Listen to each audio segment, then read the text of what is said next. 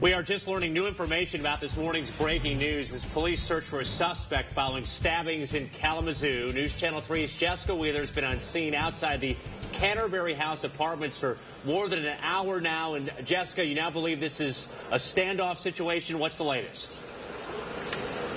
Yeah, Kirk, we just got confirmation from the Sheriff's Department that the suspect is holed up inside one of the apartments here at Canterbury House. I'll let you see the very active scene that is still going on here. In fact, just within the last 5 minutes, at least a half a dozen more officers have arrived on scene, many of them putting on their SWAT gear.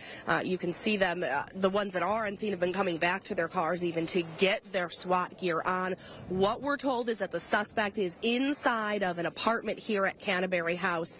At this point, they're not sure if they have a hostage or not. That person has said that they do. They're still working to confirm that. We saw just about 5 o'clock this morning an officer run 2 children out of the house. I have confirmed that those 2 children were inside of the apartment that this suspect is in right now. I'm told the sheriff is on his way to the scene. He is expected to brief us, give us more information about exactly what has happened here. We know this started as a stabbing. When we got on scene, we were told by an officer to be careful because they had a stabbing suspect on the loose and he was stabbing multiple people.